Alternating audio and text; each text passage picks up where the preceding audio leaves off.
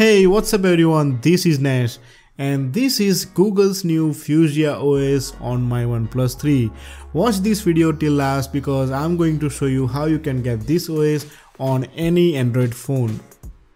This OS is built largely around card-based system for managing different apps. It's an actual future operating system that the company is building from ground zero to replace Android or Chrome OS. Frankly speaking, I like this interface. It tries to move away from tucking everything behind like hamburger menu that we get in normal Android phone. Even though I feel it's kinda similar to Windows mobile operating system.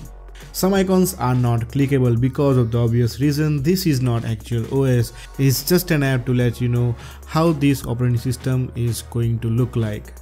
Who knows, this might be just an experiment to try out new user interface, development ideas that will never see a real release. And if you look carefully, you might relate it to Google Now cards. Maybe Google wants Fuchsia OS to look just like Google Now cards.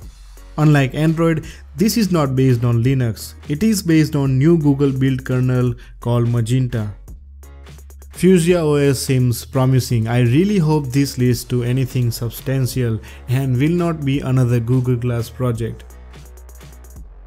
And now I'm going to show you how you can get this Fuchsia OS preview on your Android phone. Just follow the link below in the description, download the APK file and install it. And don't forget to enable unknown sources in Android security settings.